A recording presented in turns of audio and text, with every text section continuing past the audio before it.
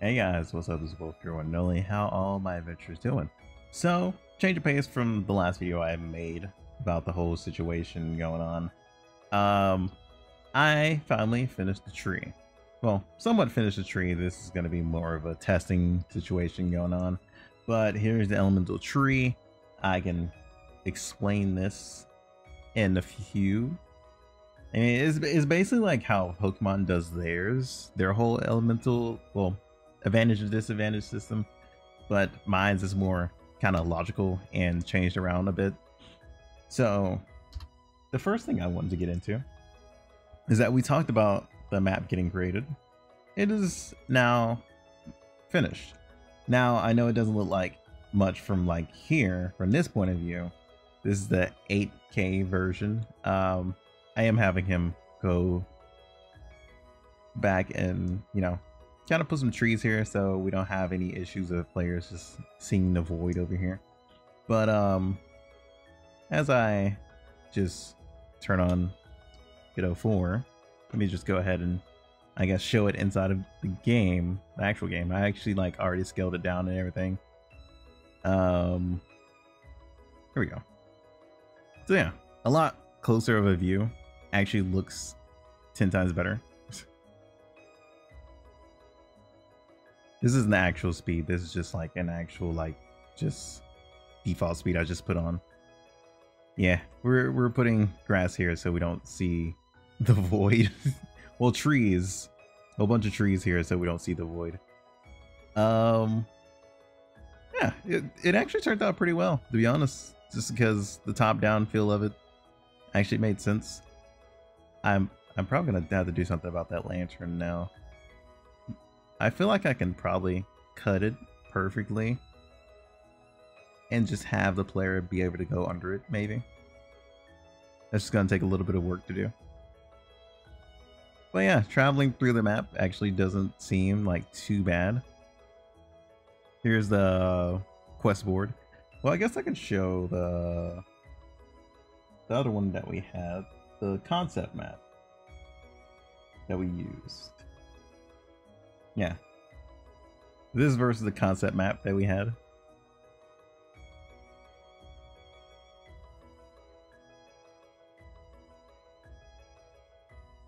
You see what I mean? You can make like just the most vague concepts and people can actually figure out what you actually want on Fiverr. It's like people are talented like that.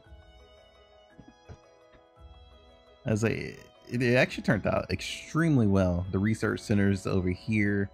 The storage that I wanted is down here. The docks is right here. I kind of do want to figure out how I can make this water here like animated. So I'm going to do that down the road. But it's not really my main concern at the moment. So yeah, the minor things on the map is none of my main concern. I might actually have him remove that because that does kind of look weird there. But yeah, the map actually turned out pretty nice in my opinion. I say, like I said, this is pretty much for like accessibility. Like not everybody's PC can handle like high extreme graphics and stuff like that. So 2D art style wise just helps it a lot more. But like I said, I do plan on doing a remake down the road. But as of right now, this is what we're dealing with. Because I actually do like the way he creates his maps. And I can actually put in a lot of quests and stuff for this. I do have to make a lot of collisions though. The collisions are going to be the funnest thing to actually like do. Ooh, I didn't even realize that. I'm gonna have to get him to fix that too. I didn't actually realize that. Well, it's good to know that I'm figuring it out now. But yeah, I do like the research center over here though. So pretty soon I'm gonna have to do NPCs, so that's gonna be fun to do later. All right, so that's pretty much all I needed to show. Here's his Zen's house over here. We will talk more about that down the road, but at the moment, that is our map. Those things need to be ironed out on it, but yeah, I'll talk to him later about it. Let's see, the chart. The chart is the main thing that I was going to talk about in this video. So basically, like I said, the whole similar to Pokemon's chart, it's whatever I'm attacking from this point of view is what's going to happen. So if a normal attacks Earth, they get their damage reduced by half. But if you see any empty squares, that means it just does. What did I just create a new word? Am I okay? It does normal damage, so just times 1, just normal. If it does 0, that means it just takes no damage at all. So pretty easy, just like Pokemon system, just well, pretty much like every other Pokemon clone or similar. To be honest, I thought about just not putting in typing at all, but that wouldn't really. But when you think about it, that wouldn't really create too much gameplay aspect to it.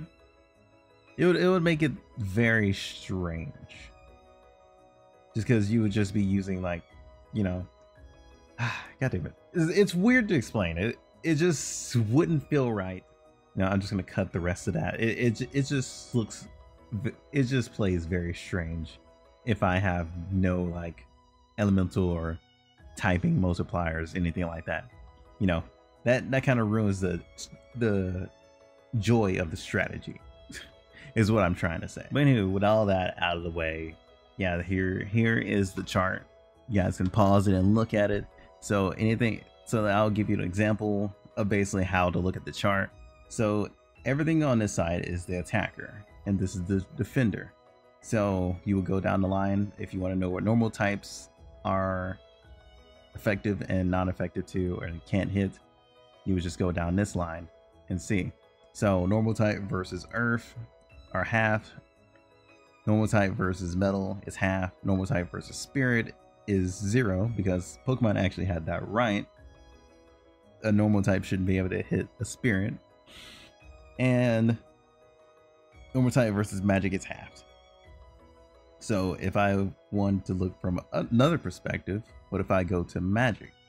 I go down to magic, and magic is effective against spirits, Draco, magic itself, and warriors. So yeah, that made sense when I was going through the tree.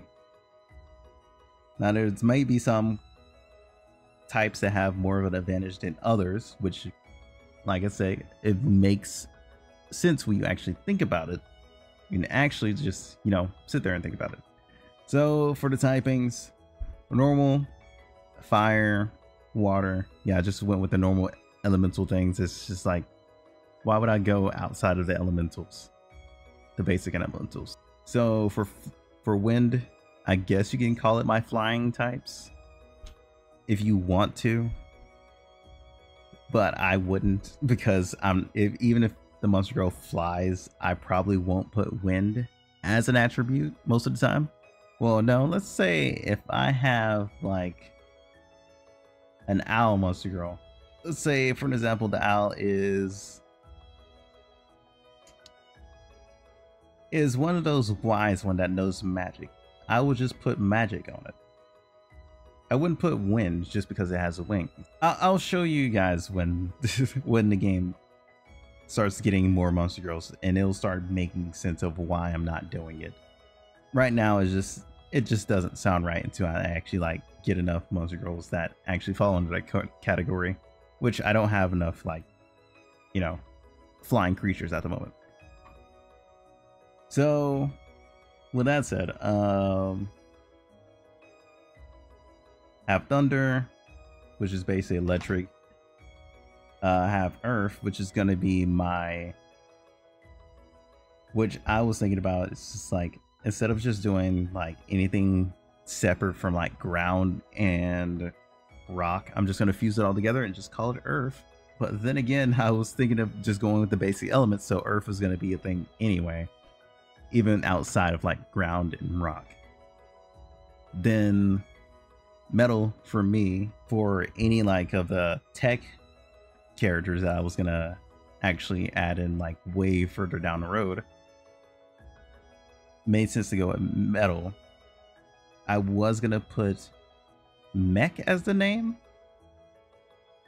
but that wouldn't make any sense because some of the monster girls that I do have planned aren't mech wise, so metal just made more sense. Instead of like, well, metal is just basically my steel of the game. Spirit is based on my ghost type of the game. Spirit just, I was gonna name this spiritual at first, but then when I started looking at pictures of spiritual, it didn't make any sense because there was nothing related to spirits. Ice, just decided to keep it because it's one of the basic attributes. Plants is based on my grass types, and there's mostly plant monster girls that I have. Well, plant based monster girls that I have. Then I went with bug just because it made sense instead of like just having like insects. I couldn't think of another word for bug that was universal, so I just kept that.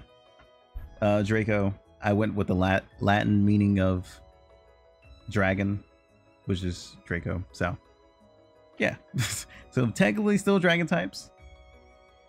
So that'll be my scaly creatures most of the time, but most of the time my scaly creatures will be elemental based now and then. So yeah. Then there is the magic, which is basically my psychic of the game. Warrior is my obviously fighting type of the game, which at the time made sense of why I called it warrior, because there's mostly like, you know, characters fighting with axes, swords, stuff like that.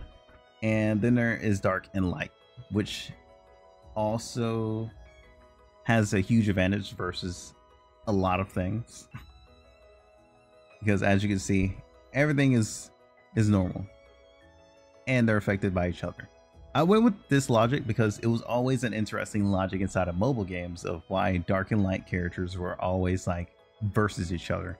They were each other's main nemesis. But if these, such as poison attacking dark, magic attacking dark, Draco attacking dark, will get their stuff half, because, you know, those elements, I decided to give them 3 of the other attributes or typings to be immune to, just to make them stronger, because these dark and light monster girls are going to be rarer. But yeah, characters like Shadowcat is going to be more of a spirit / dark type. But here's the tree. You guys can take a little bit of a more look at it in depth. I will post it in Discord. You guys can look at it there. But here's just showing progress of with what's going on. I have the map done. My second developer is doing getting the database ready so I can just add in monster girls, stuff like that.